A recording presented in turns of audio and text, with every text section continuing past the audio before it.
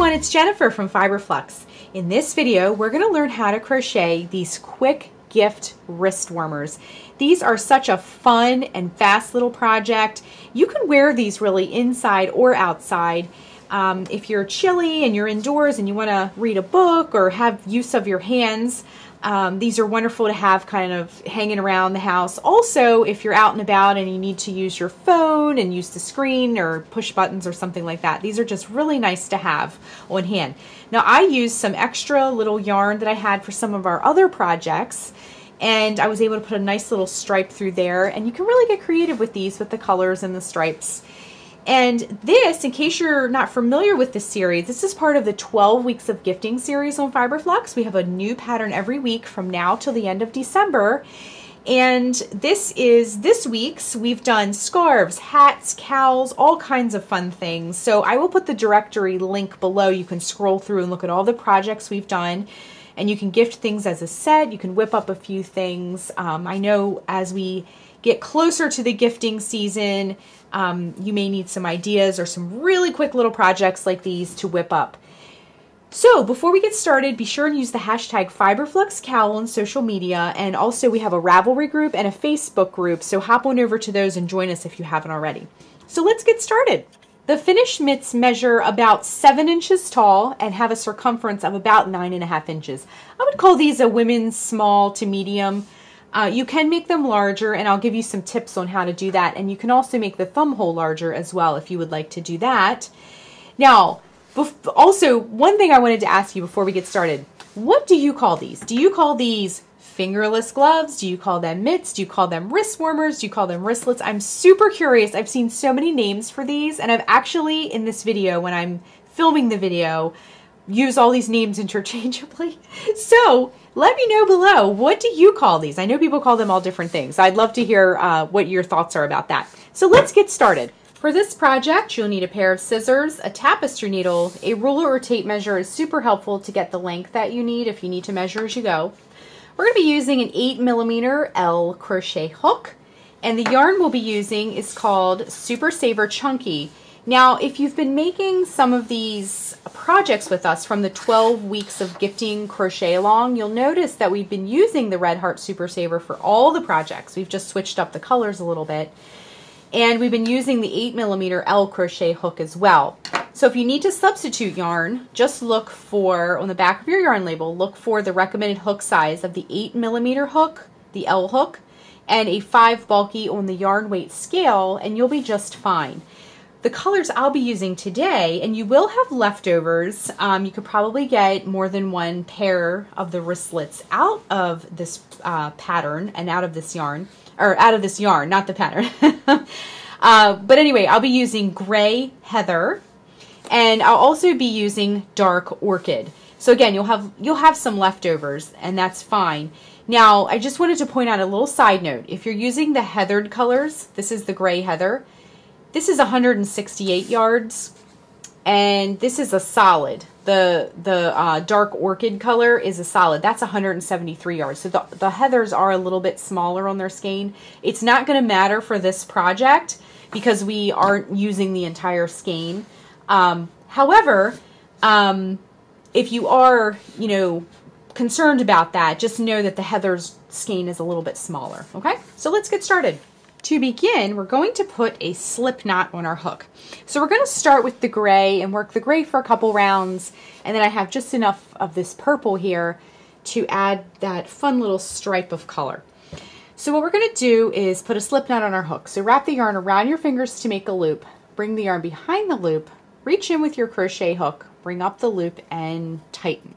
Next, we're going to chain 18. So to make a chain, wrap yarn around hook, bring it through the loop. That's 1, 2, 3, 4, 5, 6, 7, 8, 9, 10, 11, 12, 13, 14, 15, 16, 17, and 18.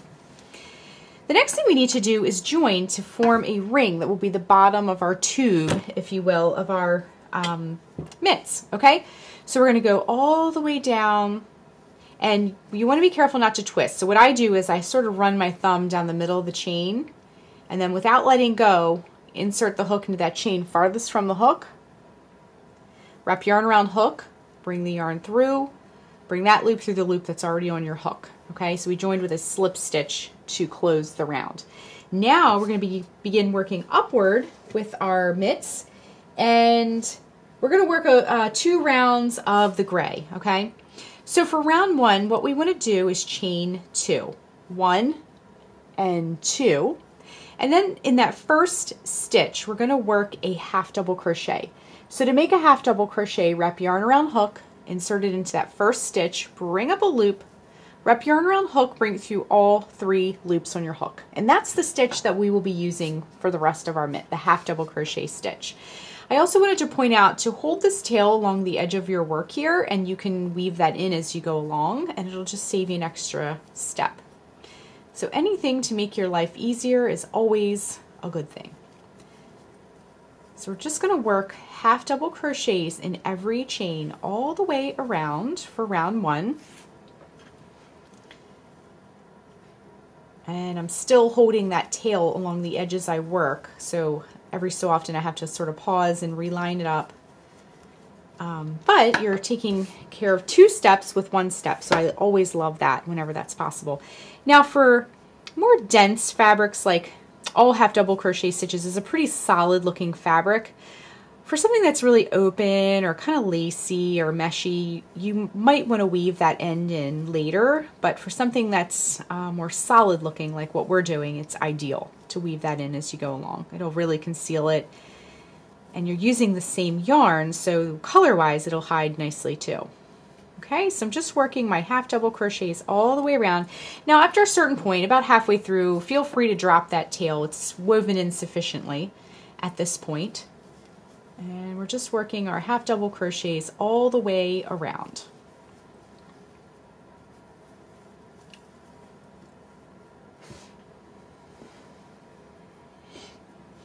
Okay, coming up to the end here, we just have a few more chains to work into. Okay, last chain of the round. So then what we want to do is join to close the round with a slip stitch. So count 2 chains up. Remember that chain 2 we did at the beginning of the round? Count 2 chains up, and we're going to join with a slip stitch. So insert your hook, bring up a loop. Now bring that loop through the loop already on your hook. And round 1 is complete. Now if you'd like, let me grab my scissors. This tail that we wove in, you can go ahead and give this a little snip, and then it's out of the way and you don't have to worry about it anymore.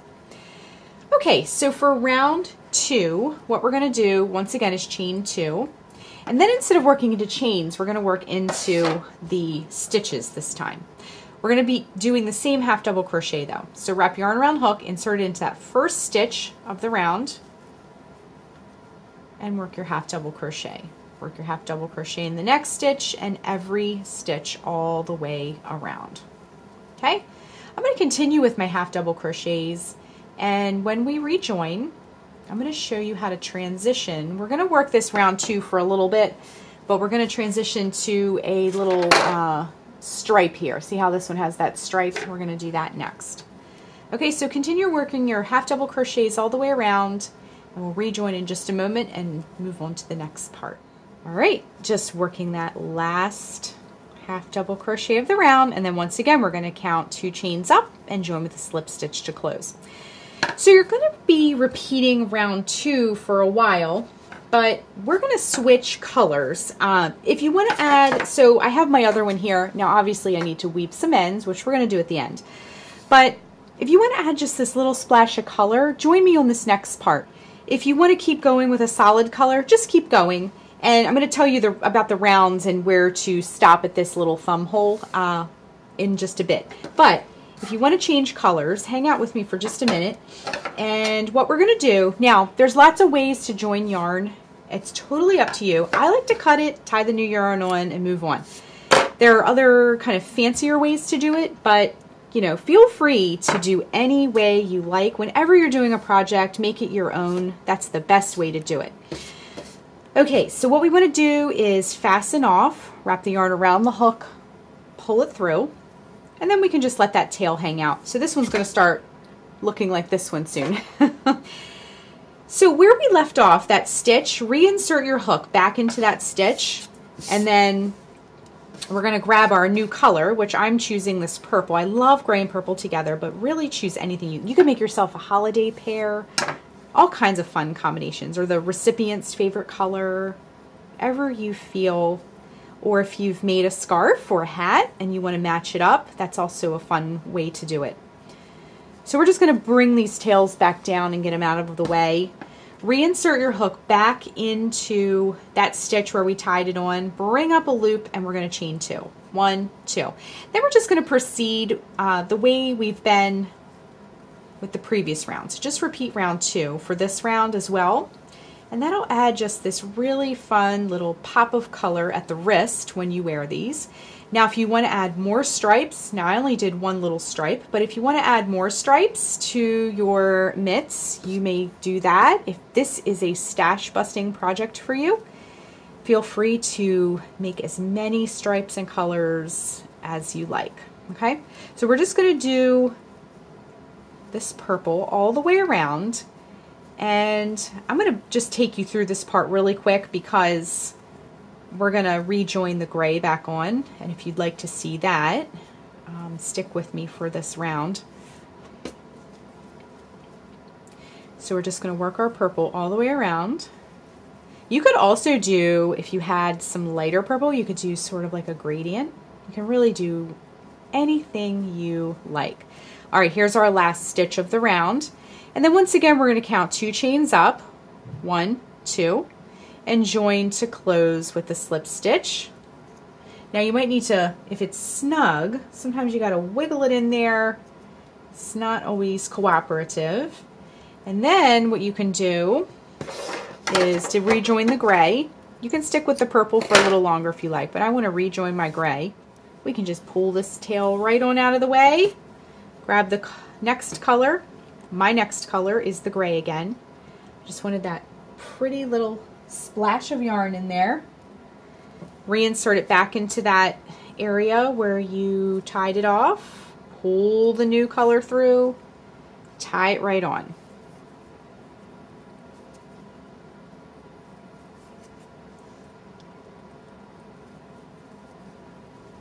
All right.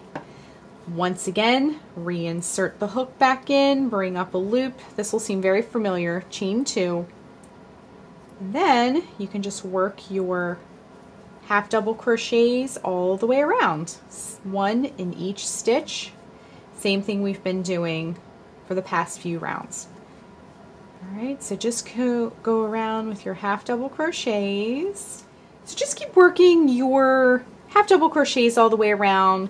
And we'll finish this row, or round up together rather, because I want to give you a little bit more information at the end of this round about how far to continue up past this purple and before you get to this thumb hole.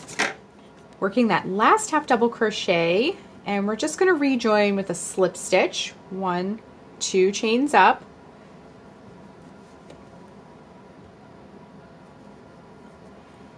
And it's starting to look like our other mitt, very much so. So we have to do 1, 2, 3, 4 more rounds. Okay, so past this purple, you'll do a total of 5. We've already done 1, so do 4 more rounds of round 2. So repeat round 2 4 more times. So I'm going to do that, and then we'll rejoin, and I'm going to show you how to make this thumb hole. It's super easy. Working the last half double crochet of the round, and then we're going to rejoin in that second chain up. Same thing we've been doing the whole time. And now we are ready to move on to the thumb hole. We're joining with a slip stitch, same thing. So I just wanted to point out, we did round 1 and then we repeated round 2 for a total of 1, 2, 3, 4, 5, 6, 7. We did 1 round of round 2, then we did a purple round of round 2, then 5 more rounds of round 2 for a total of 7. The next thing we want to do is work the thumb hole of our piece. Now, these are going to be, when you put them on, they can go in either hand. It's not like a specific thing where there's a design on top or something like that, but you could put the left one on the right one and the right one on the left one. So both of these will be crocheted the same way. I just wanted to point that out. So what we're going to do for the thumb hole round, well, the thumb hole round is actually completed in 2 rounds. We're going to create the hole and then sort of fill it in. So chain 2, 1, 2, work a half double crochet into that first stitch,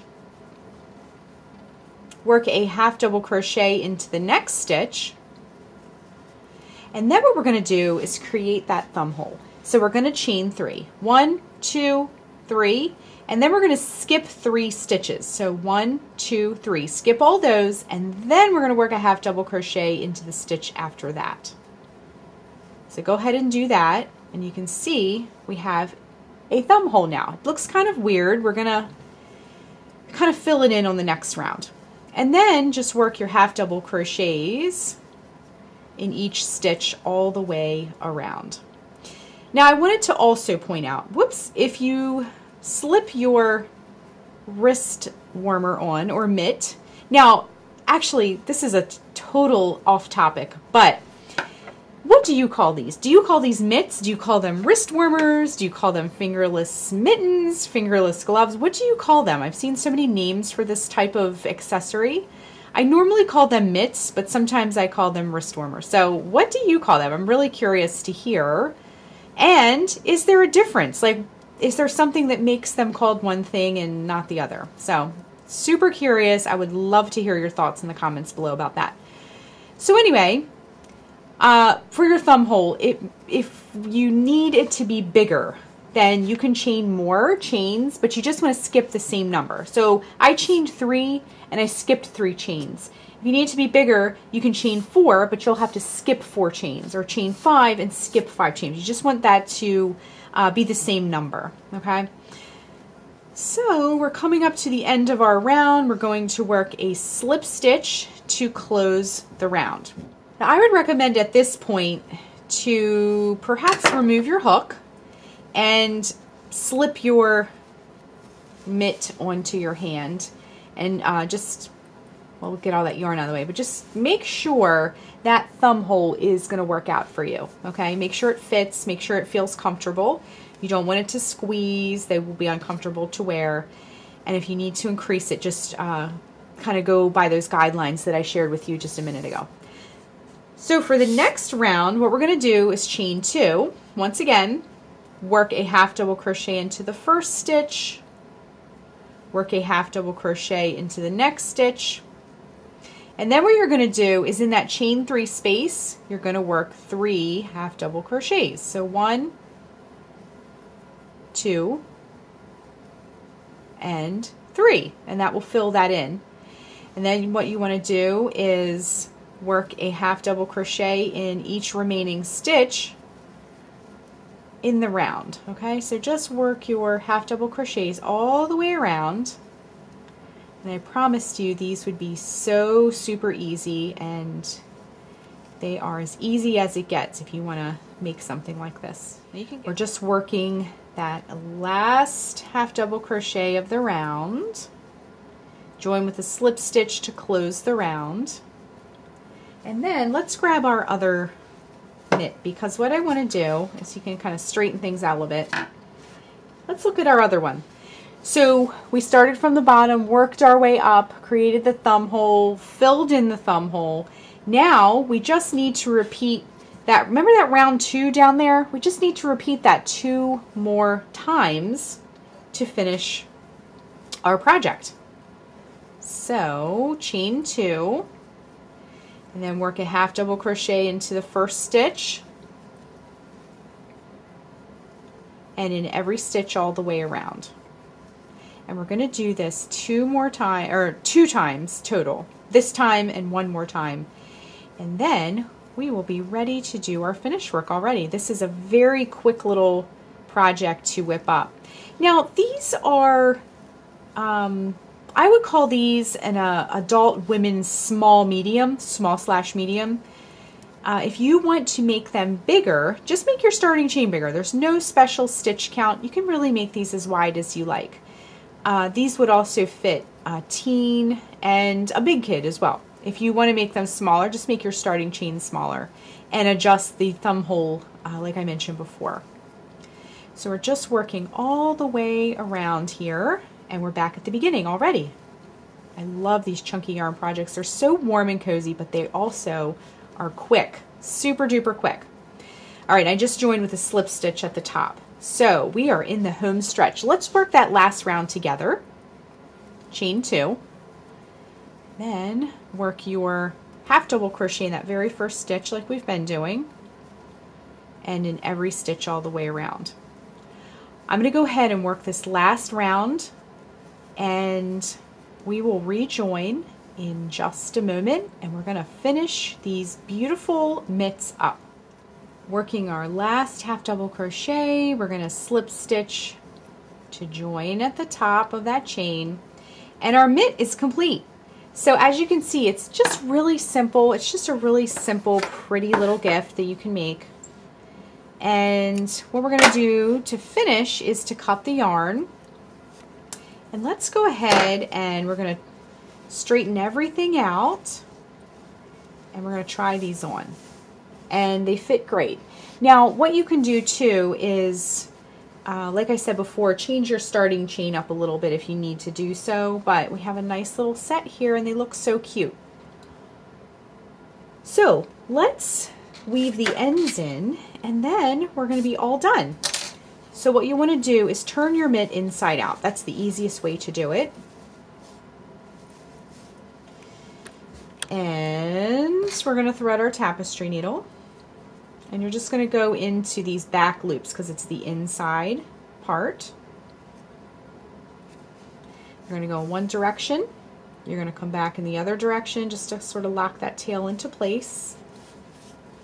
And then I wanted to point out, when you go do this bottom part, if you did this little stripe like I did, for this part, when you do, for example, the purple tail, you'll want to stay in the purple area, okay? So thread that tapestry needle once again, and you're going to go into that purple area of your mitt. Okay, so go in one direction. I like to come back in the other direction. It sort of keeps everything staying put here. Okay, and then you just want to repeat these steps for this mitt and your other mitt as well. And now they're complete and they look so cute. These are just such fun little things to stitch up, and they really fit a wide variety of sizes as well. They're wonderful to use up some scraps. I had just a few little scraps from the triangle shawl and the ear warmer, and I was able to incorporate the last little bit in there, and I can use this leftover yarn to even wrap around the package, give them a little hint at what's inside. One more thing before we go, be sure and use the hashtag FiberFluxCal to share your work on social media. That's such a fun place to see what everybody's doing, and everyone has been picking such beautiful yarn and color combinations, so definitely share that.